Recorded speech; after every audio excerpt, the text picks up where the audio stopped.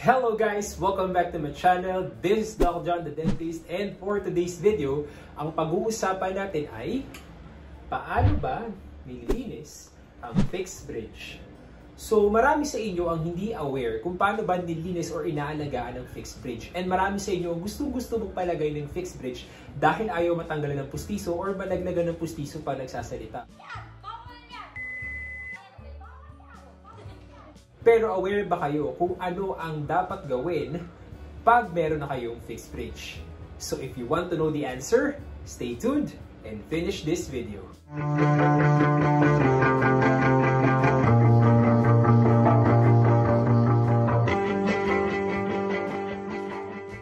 So if you're new to my channel, don't forget to subscribe and like this video, and also click the notification bell para ma-notify kayo whenever I upload new videos. And also if you have questions, suggestions, reactions sa mga videos ko, you can comment it directly below para magka-idea ko personally sa iba pa ninyong mga dental concerns. And for your questions regarding naman sa mga prices ng dental treatments, how much, magkano. Unfortunately, and paulit-ulit ko na siya sinasabi sa inyo, hindi ko po siya pwedeng sagutin dito sa YouTube dahil unethical po yun sa part ko as a dental professional, and also para makapagbigay na lang din po ako ng respeto sa iba pang mga dentista. So maraming salamat po. Sana po maintindihan po natin yun. So balik tayo sa main topic natin, which is paano ba inaalagaan ang fixed bridge. So ang fixed bridge kasi is most likely, kung i-compare natin siya with removable, mas madaling linisin ang removable dahil natatanggal mo siya, kaya kahit may pumasok na pagkain sa pagitan ng dentures natin or pustiso natin, madali natin siya nalilinis at madali natin natatanggal yung mga food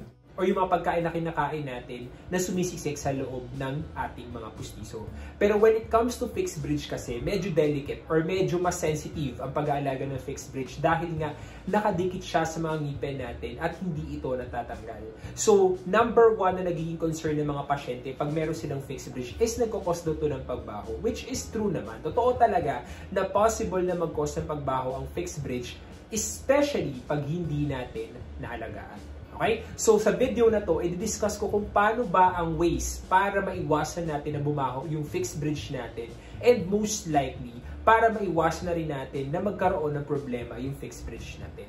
Okay? So start natin siya with our number one. So first, syempre kailangan natin i-practice yung good oral hygiene. So paano bang good oral hygiene? So paulit-ulit ko na siya sinasabi.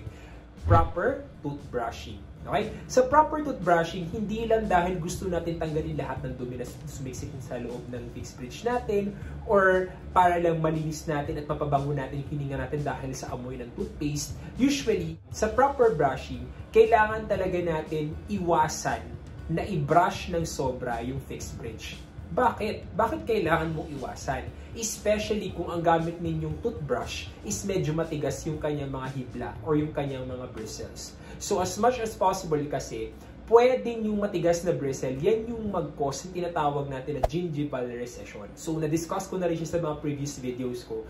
Pero most likely, pwede niyang mapababa yung gilagid para ma-expose yung tooth surface na most likely is naka-cover dapat ng gilagid. So, anong mangyayari pag nagkaroon ng gum recession dahil sa pagmali ng brushing or medyo matigas yung brushing? First, pwede ma-expose yung ngipin na kinakapitan ng poste ng fixed bridge, gaya nito. And most likely, pag na-expose yan, number one na pwede nyo maramdaman is sensitivity or pangingilo. Second, dahil na-expose na yung tooth surface ng ipin na kinakapitan ng fixed bridge, it's very prone with caries formation or decay formation. So, pwedeng masira or doon na nagsisimula na masira yung tinatawag natin na abutment ng fixed bridge. As much as possible, kailangan natin iwasan itong mga to. And another thing na pwede maging concern natin with gingival recession, pwedeng magkaroon ng plaque formation dahil nga hindi naman fully nakasil yung ating ngipin pagka meron ng gum recession. So, sa brushing mismo, kailangan natin maging aware kung paano ba ito dapat ginagawa at kung ano yung mga materyales na gagamitin natin para maiwasan yung gum recession. Okay? Second, for our proper oral hygiene is kailangan nating mag-floss. Okay? Tooth floss is very important when it comes to fixed bridge. Bakit? Dahil nga naka-fix to sa ngipin. So, dalawang uri ng floss yung pwede natin gamitin pag meron tayong fixed bridge. First, gagamit tayo ng ordinary floss, which is yung manipis na floss gaya nito.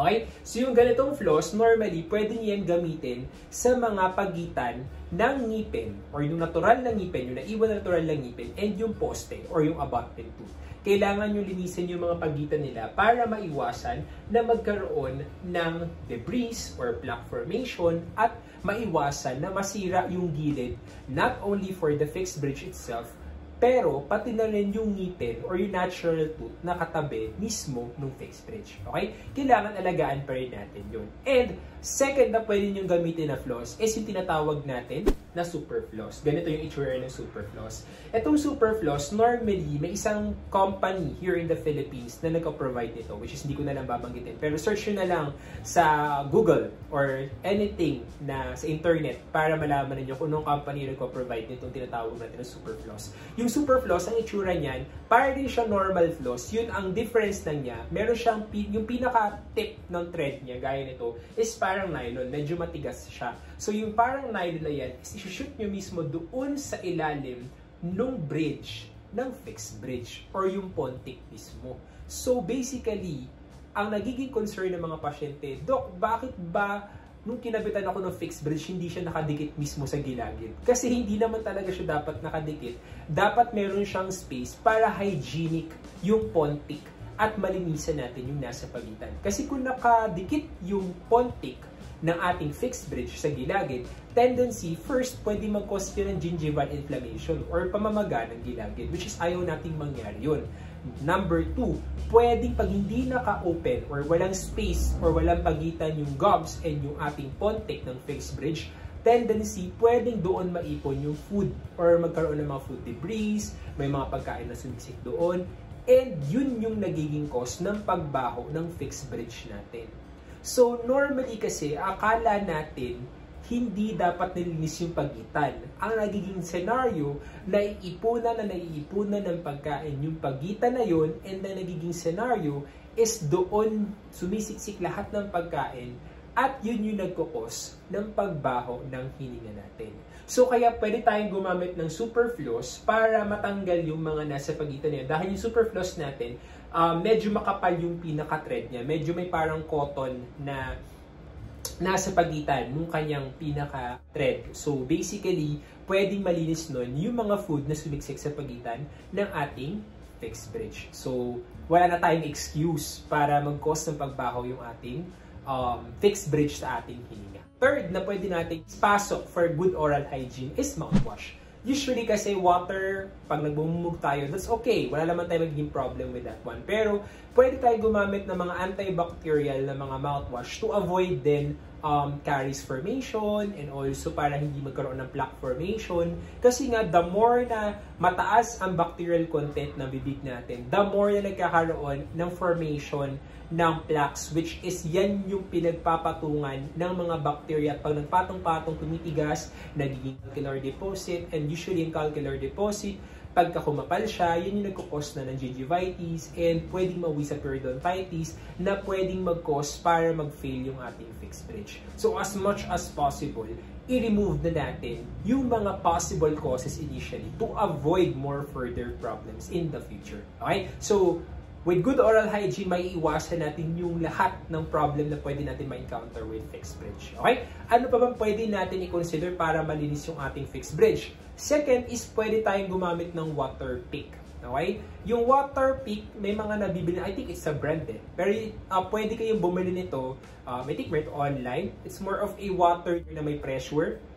Okay? So, pwede nyo siyang gamitin para ma-flash out yung mga nasa pagitan. Kung hindi kayo makahanap ng super floss, ang water pick, ito mga water with pressure na to, can really help para ma-debride or matanggal lahat ng mga food na nasa pagitan. So, pwede nyo siyang linisin doon mismo sa pagitan. Itutok nyo mismo doon sa space nung pontic ng bridge tsaka ng gums para matanggal lahat ng dumi. So, it's really a good practice or medyo pricey lang siya pero it can really help para malinis ninyo yung inyong mga fixed bridge. Okay?